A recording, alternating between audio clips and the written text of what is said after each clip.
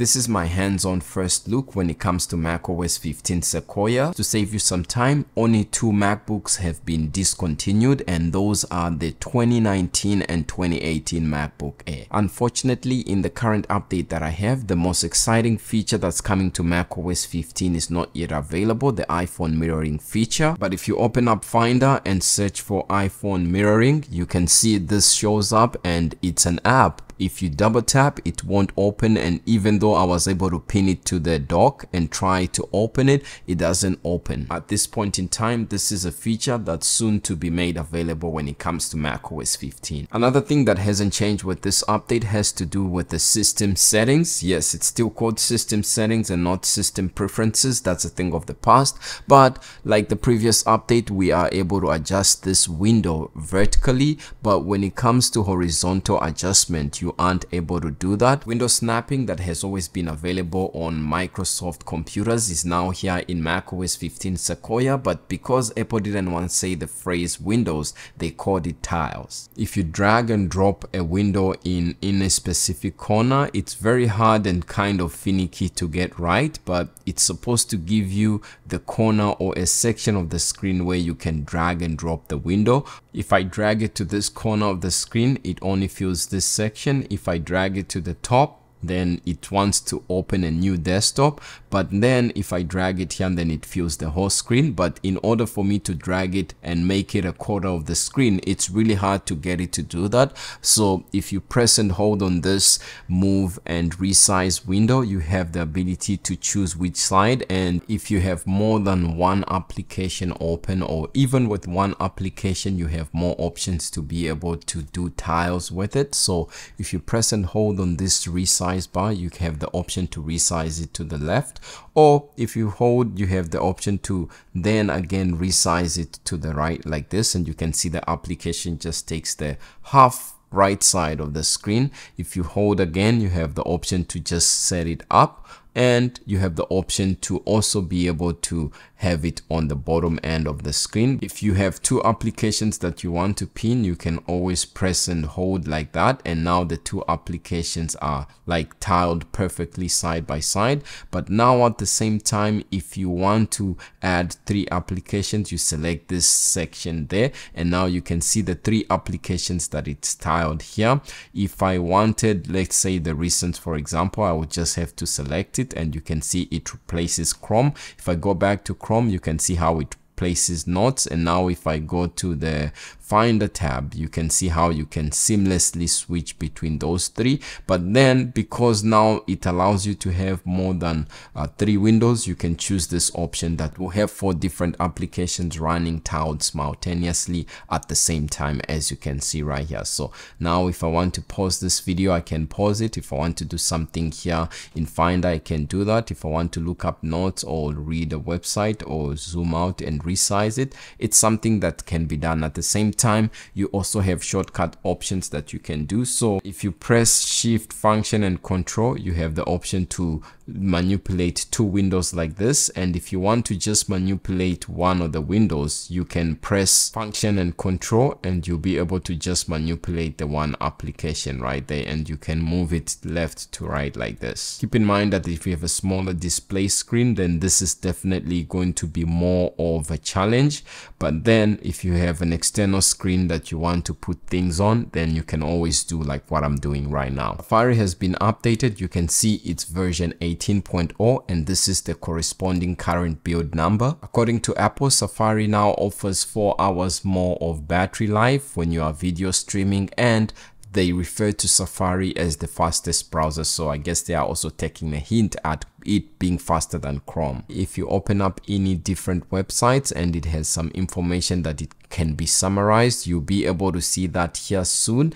And for example, if you visit like a website that is for hotels and you're trying to book something, it will automatically show you an icon here that you can click and show you the location of the direction of where that hotel is.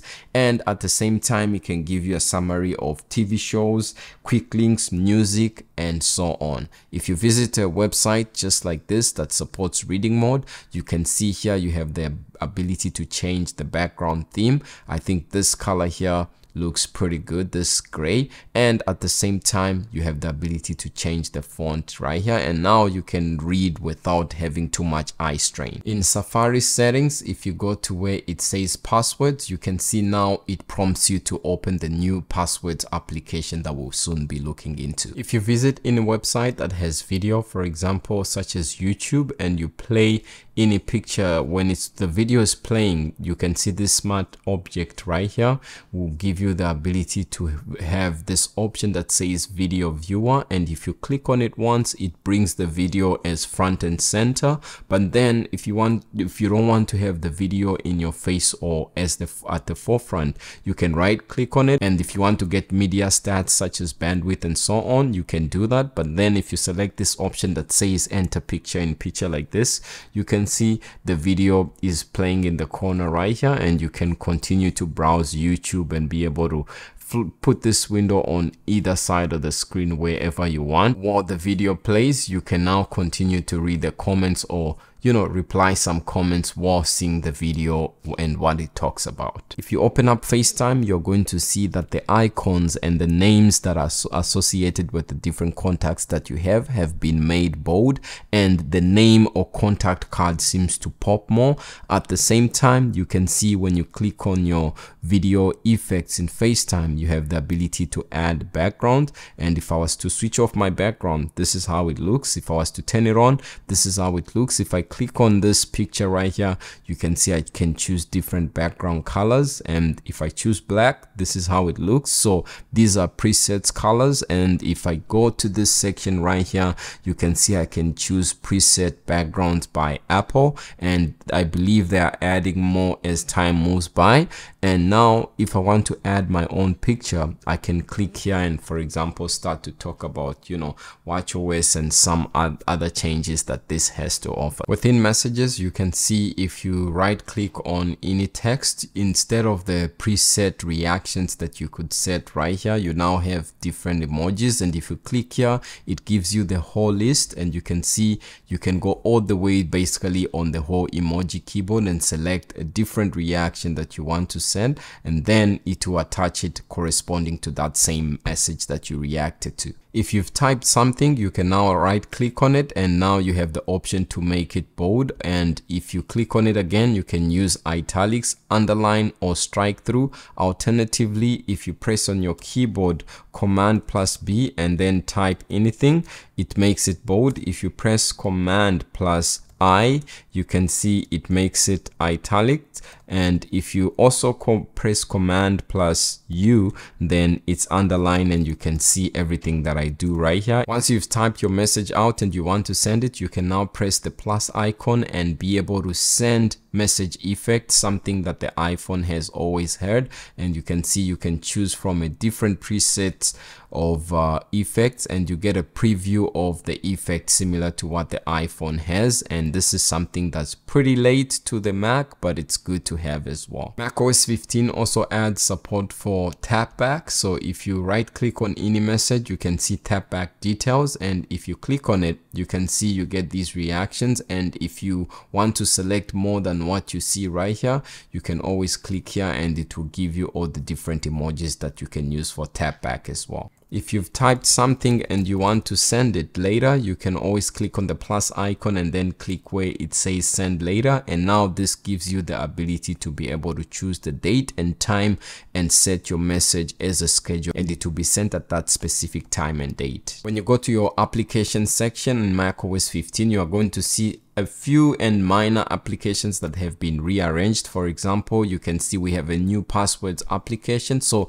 when you open it like this, it does need a password or fingerprint to authenticate, and you're going to be greeted by a new pop-up screen once you've authenticated. It will say easily save and fill passwords with autofill, secure encryption since these passwords are end-to-end encrypted, and you have seamless synchronization. You can use your password on Mac, on iPhone, on iPad, on the Vision Pro, and on Windows PCs using iCloud for Windows. So once you click continue, at this point in time, as of my testing, this is not working on iOS 18. Import function is only working on macOS, but this is an issue that can be resolved easily, and I'm sure Apple is going to do that pretty soon. So if you have like passwords, verification codes, and notes from other password managers to use with passwords, then you can import those over. And now I don't have a file to import, so you can always do that later again. And it's recommended you turn on notifications so that if there's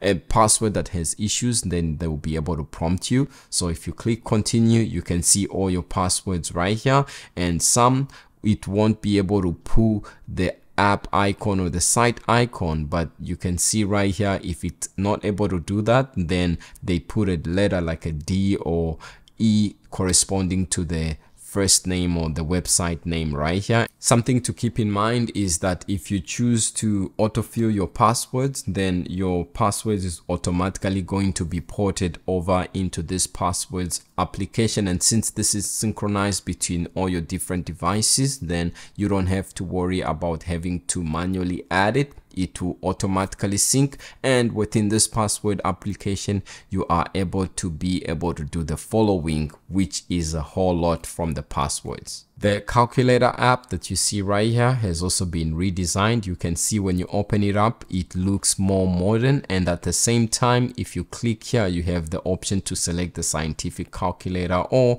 the programmable calculator, which is something that's new. And within this programmable calculator, you can choose to hide or show binary. And if you go to the view tab right here, you can show thousands separator. And again, if you want to just go to the basic one, you can select it right there. And if you want to show open math notes, you can click there, and now it will be able to allow you to do math within notes as well. Speaking of notes, you can see right here, if you write any mathematical formula or calculation that you want to perform and you put the equal sign, you can see it automatically highlights the answer for you. So the answer to this is 4. Notes added an option that allows you to be able to see recordings, and you'll be able to see live audio transcript. If I was to record, my recording mic will cut out, but this is something that's new and that has been added. And at the same time, if you have text that you want to highlight, you can click on it right here, go to font, and under this I can also do like spelling and grammar check as well. And if I go to font, I have the ability to highlight it, and now you can see it's highlighted with my highlight color that I've selected. And at the same time, Notes also supports collapsible text as well that you can use in order to save space or keep things that are in order. macOS 15 also supports the following games that you see on your screen right here, and the one that's highlighted and shiny is the one that has been recently added. Right here you can see we also have a brand new tips application, and when you open it up, you can see it's already preloaded with macOS Sequoia, and right here you can see it's kind of a clean application. Right here you can see your different devices, and you can get help with setting up your Apple Watch as well on this app. And if you open up system preferences, it's now always defaulting to the general tab, which is more of a normal approach, unlike before where it was defaulting to the appearance. And at the same time, if you go to the general tab,